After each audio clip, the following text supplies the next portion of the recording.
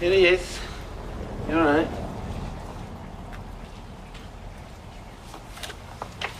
You heard about my protest, then? Listen, mate, I'm with you.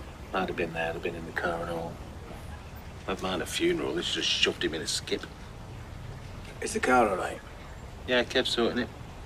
On the house. He's a good mate. Well, so are you. Well, that's where you say it. You're a good mate. Thanks very much. How's Sally? She made me see sense. Audrey was dead upset. Yeah? Well, he was her son. He's a murdering, thieving criminal. I should have talked to Sally. I just walked away.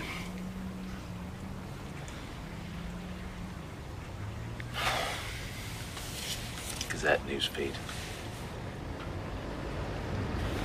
I don't believe that. That's supposed to be my wife.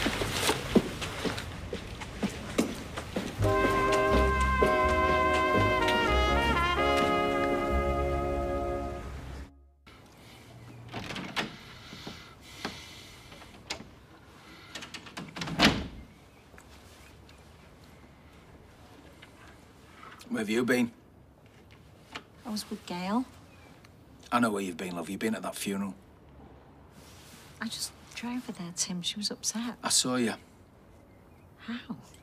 The Gazette sent a photographer. I was about to phone you to apologise, and suddenly there you are on Steve's phone, mourning a murderer. I was supporting You my went friend to the who was funeral of a man supporting that her tried to mum. kill me and left me for dead in the boot of a car. Have you got nothing to say? You got no explanation of why his funeral's more important than me? Thanks for that. Where will you go? Oh, you care. Tim, please, just Don't listen try and to justify me. yourself. Look, I'm sorry. I knew you were upset. Exactly. You knew. Gail was upset about letting Audrey down. I should have just let her do what she wanted, but I shouldn't have driven her there, and I shouldn't have walked her to the crematorium. I haven't slept since. And when I do, I have nightmares. Tim, over get help and for over you. and over again. It's like he's haunting me. It's like he's never going to stop. Oh, love.